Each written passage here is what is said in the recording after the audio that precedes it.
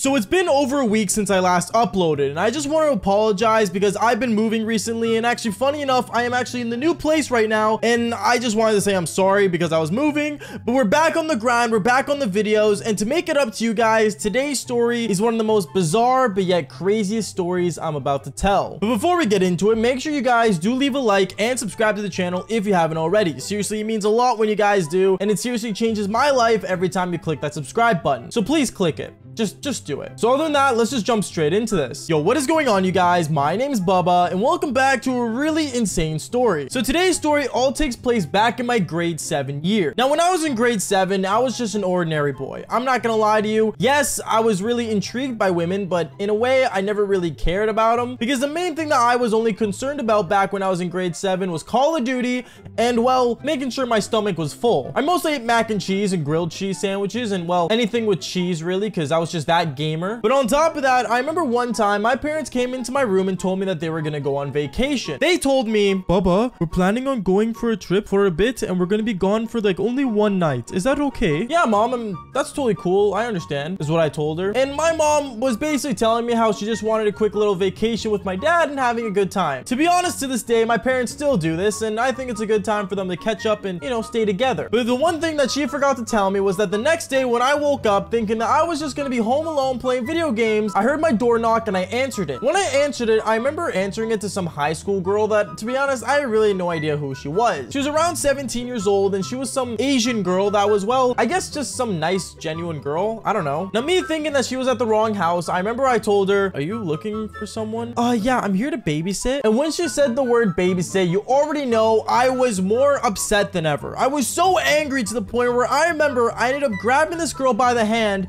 and dragging her to my parents saying, there is no way you got me a babysitter for one night. Only one night? Like, really? My mom told me that she didn't want to leave me alone, and I don't blame her. It is what it is. My family wanted to make sure I was safe, and in any way, they didn't want me to be in any danger. So I remember at this point, I was kind of annoyed, but honestly, I had no choice. It was my parents, and they were the bosses no matter what. Now, this is the part of the story where things get a little awkward, because I remember as my parents left and ended up packing their bags and leaving, I was in the living room sitting down watching TV. I was watching some YouTube on my TV because why not? My parents weren't home and it's not like they were gonna stop me. So I remember as I was watching Jacksepticeye play Happy Wheels, out of nowhere, I remember I see my babysitter come into the living room and sit right beside me. She sits right beside me, but not like the other side of the couch. She literally sits right beside me, meaning that she could put her arm literally around me if she wanted to. Now, obviously I felt uncomfortable, but I guess, you know, out of all the spots, she just wanted to sit beside me, which I don't blame her because I did smell really good as a kid. Even to this day, I still smell really good. Honestly,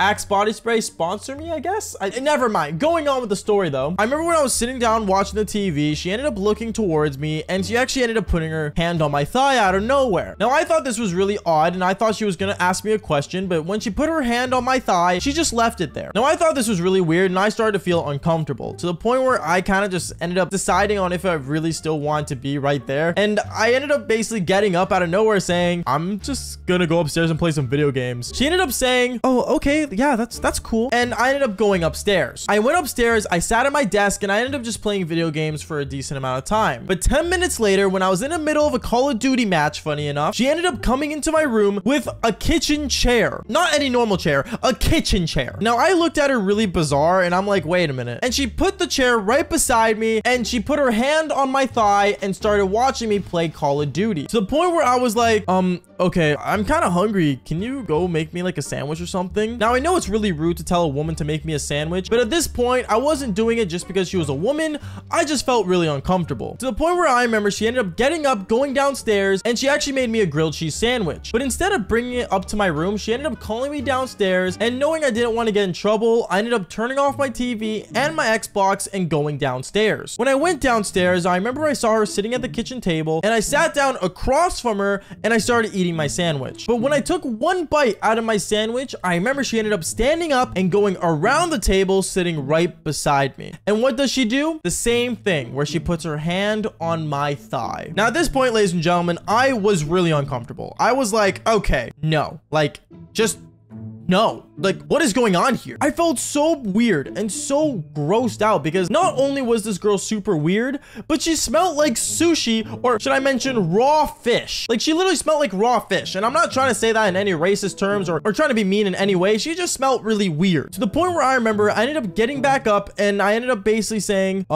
you know, it is kind of, you know, I guess getting late. I think I'm gonna go to bed. She ended up saying, oh, like, do you want me to tuck you in? Come on, bro. Like, I was in grade 7. So obviously I said no and I went upstairs. When I went upstairs, I remember I just ended up going on my phone and I ended up just watching YouTube videos and just tried to pass out. Yes, I was an iPad kid. So in a way, I guess, like, you know, for me to pass out easier, I guess watching like YouTube videos or a movie just helps me sleep. And even to this day, I'm still the same way. And as I was sitting down watching YouTube videos, out of nowhere, and I'm not joking when I say this, it was like 1:30 at night, this girl ends up checking in on me in my room. Now, obviously, as a babysitter, it's normal to check in on, you know, the kid you're watching. At least that's what I feel. But the way this girl checks in on me was really weird, where she would walk up to my bed, put her hand going down my spine, as if she was trying to feel if I had like spinal cancer or something. And she says, have a good night, cutie. And she ends up leaving my room. Now, at that point, I was like, okay, like, just no. Is she crazy? Is she insane?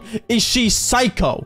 I didn't know what was going on. At this point, I felt so weird and so uncomfortable where I just didn't want to be there anymore. Now, me thinking that was the end of it and I was going to be able to sleep throughout the night and wake up the next day being happy. I remember in the middle of the night around 2:30 when I was basically almost passed out. And I say almost because I was still watching some YouTube videos. And I remember around 2 a.m., I ended up hearing some noises coming down the hallway. And I knew that it was my babysitter coming in to check on me again. And to make sure I didn't get in trouble, I remember I turned off my phone, swiped it under my pillow, and pretended to sleep. And what this babysitter did, I think, was extremely illegal, where she ends up coming into my room, coming towards my bed, but instead of touching me, she ends up going into my bed sheets and laying down beside me. But not laying down beside me like normally. She ends up actually big spooning me as if we were like an old married couple. I didn't know what to do. I didn't know what to say. And I'm just laying there as if I was a dead body. Like, I didn't know if I should move. I didn't know if I should do anything. What I decided to do at that moment was pretend that I woke up randomly in shock. I woke up going, wait, what are you doing here? And she looks over at me saying, oh, sorry, like, I got really lonely and like, I don't know, like, you look so peaceful and I just wanted to lay down beside you. Bro, are you good? Like, are you tripping, dude? Like, I don't know what was wrong with this girl. I don't know what was going on, but I felt so uncomfortable to the point where I said, okay, well, just don't get so close. And I ended up basically laying down and trying to sleep, even though I felt this girl's whole body against mine. Now, me thinking that this was it, you know, this was it. She just wants to cuddle and sleep. I thought that was going to be the most of it. Boy, was I wrong, because I remember around 3 a.m. my room was boiling hot with her being right beside me. And I'm wearing my full-on pajamas, by the way. So I'm boiling in my long sleeve pajamas, just dying and praying that this girl would just get up and leave my bed. Because I was like in a single bed. I wasn't in like a twin bed or a double bed. Like, I was in a single bed. What this girl decides to do was the most craziest thing at 3 a.m. where she got up out of nowhere, and me having the sigh of relief going, oh, thank God she's leaving. She ends up saying, oh, it's getting really hot in here, and ends up taking off her shirt. She took off her shirt, took off her pants, and went right back into bed with me. Now, at this point, I didn't know what was worse, her not wearing anything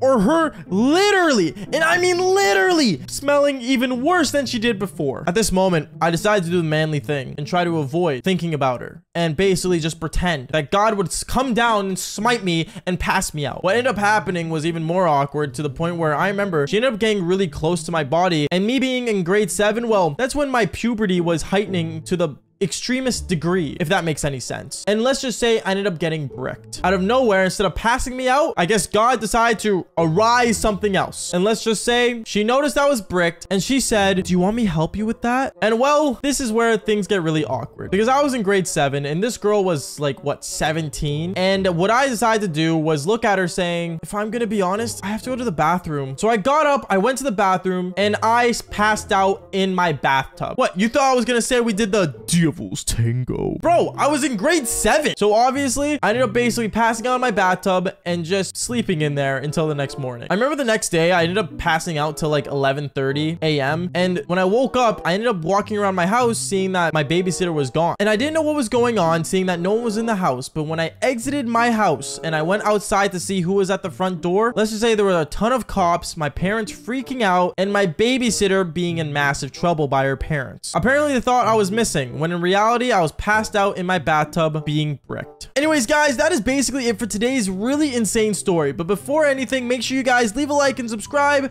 And like I always say, fall for more embarrassing stories just like this one. Peace out, guys.